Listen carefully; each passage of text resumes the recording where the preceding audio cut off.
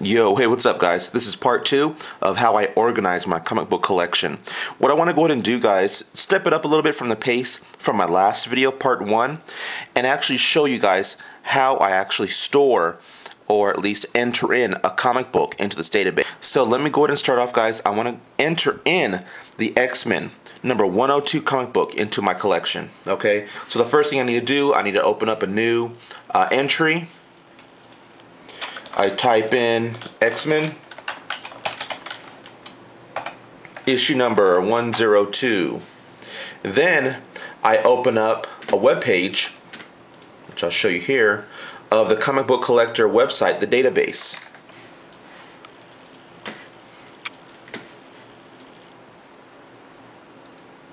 Now I'm looking for the actual X-Men number 102.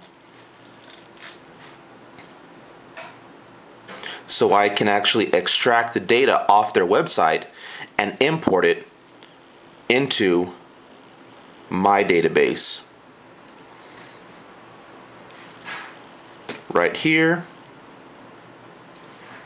And of course, some of you may know 102 is an appearance with Juggernaut.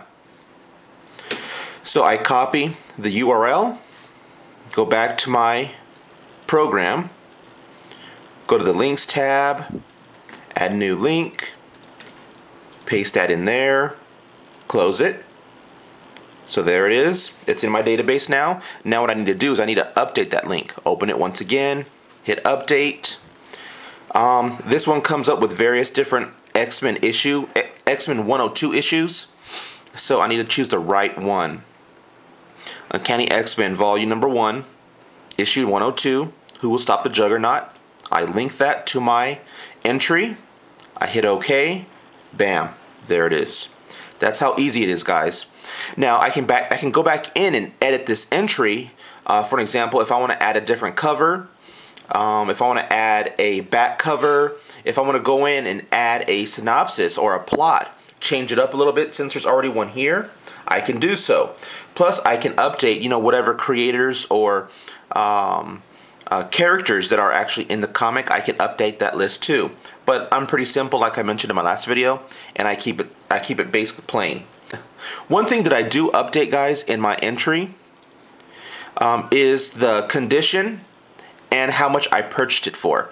This way, if I want to go back 15 years or, say 10 years in the future and I want to figure out, if I'm trying to sell my collection, how much I actually paid for it, it'll list it here telling me, okay, Rick, well, you paid $100 for it.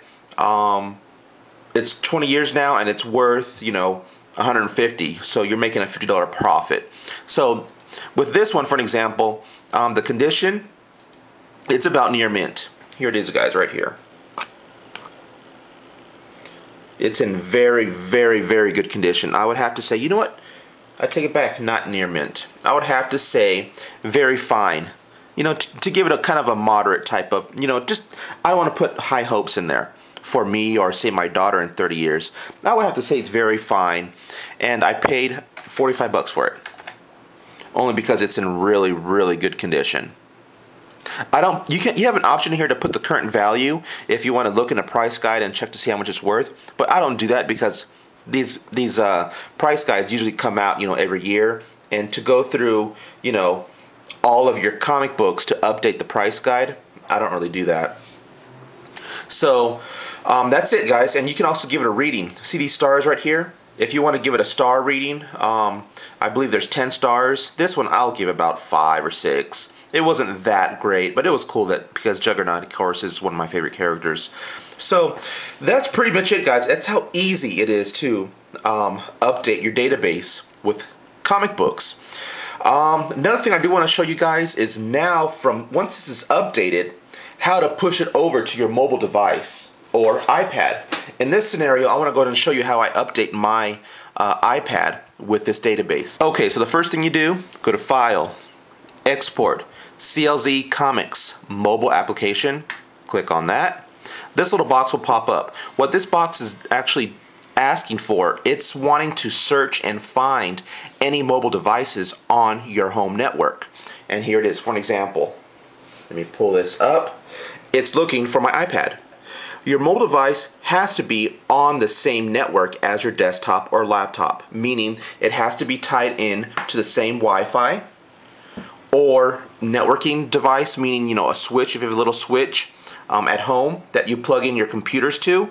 It has to be basically on the same network so it can actually find your mobile device.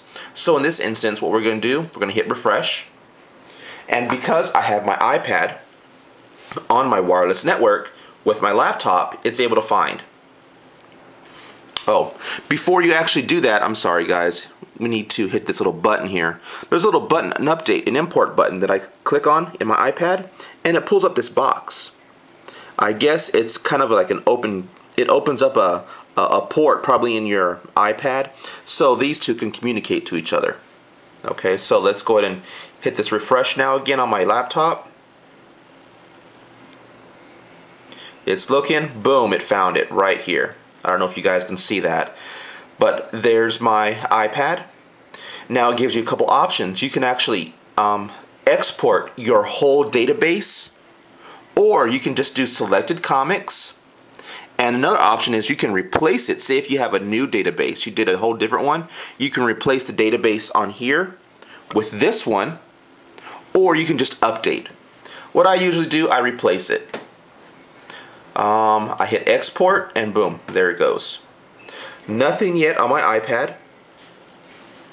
I'll show you in a bit. A few more seconds. Okay, collection successfully exported. Now on here, it's updating, as you can tell.